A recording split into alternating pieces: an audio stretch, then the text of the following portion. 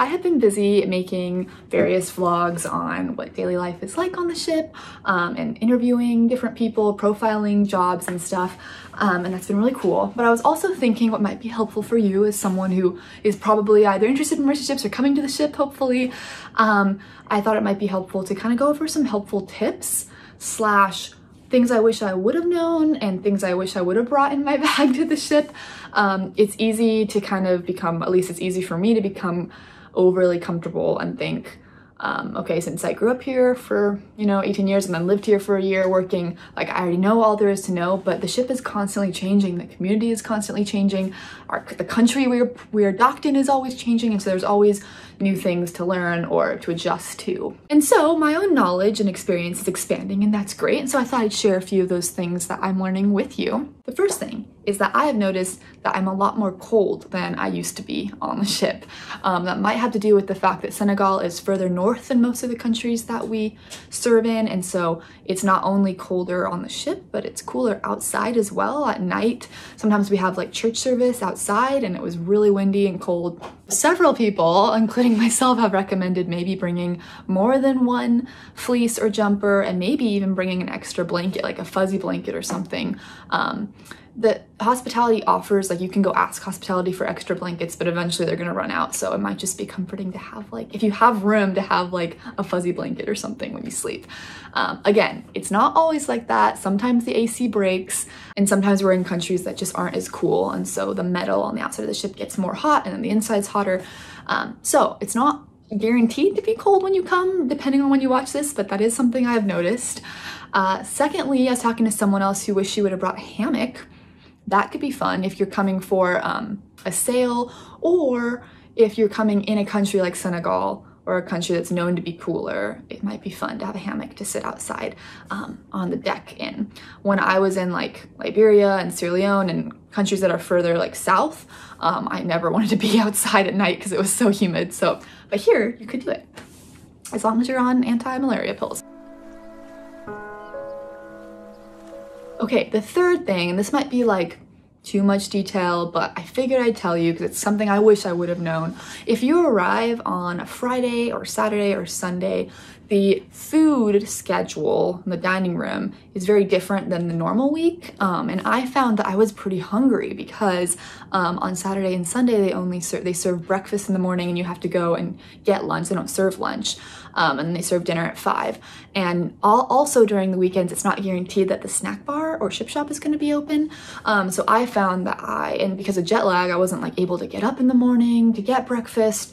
And I was like really hungry throughout the day, and then the ship shop was closed and I just didn't have any food. And so you can, of course, like, you're not going to starve. Like if you're really, really hungry, you could ask someone, but I kind of wish I would have brought some snacks, some more healthier snack options. In previous videos, I've recommended not using your limited storage in your suitcase for snacks. And while I still slightly stand on it, I would say like bringing enough food for like your first, or some snacks for your first like day or two of adjusting to life on the ship and adjusting to the meal schedule might be helpful, because that's something that I wish I would have done, as well as the fact that sometimes the ship has a bounty of food and snacks depending on if the container has come. Right now, the container has been delayed. It has not come for a long time, which means even when the ship shop and the cafe was open, there were really only a few snacks, and most of them are all candy bars and Skittles and like fun things, so not really what you want to eat for lunch, and like ramen. There's lots of ramen, so if you like ramen, then you'll be good. So that's a recommendation. There is a lot of snacks, and once the week starts, there's breakfast, lunch, and dinner, and so you'll be good. But that's something I kind of wish I would have known. Another thing I've noticed that I wish I would have brought is like a small side bag. I brought like bigger backpacks or like day travel packs, which are useful when I leave the ship, but I don't really want to like wear it around the ship as much.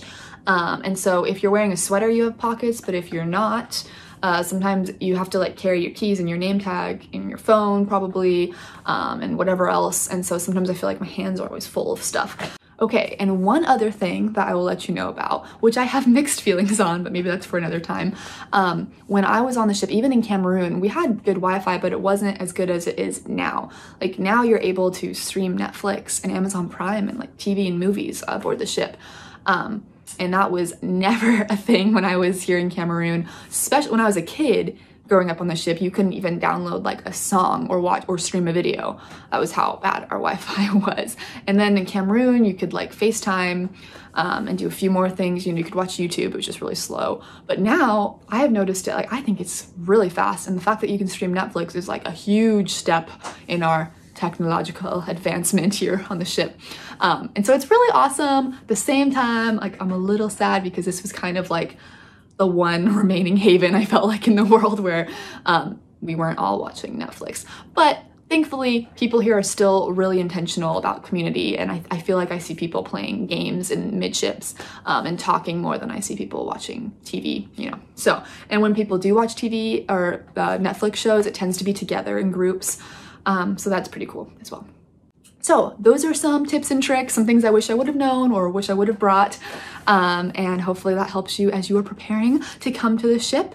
And again, if you have any more questions or comments, feel free to leave them below, and I'll see you next time.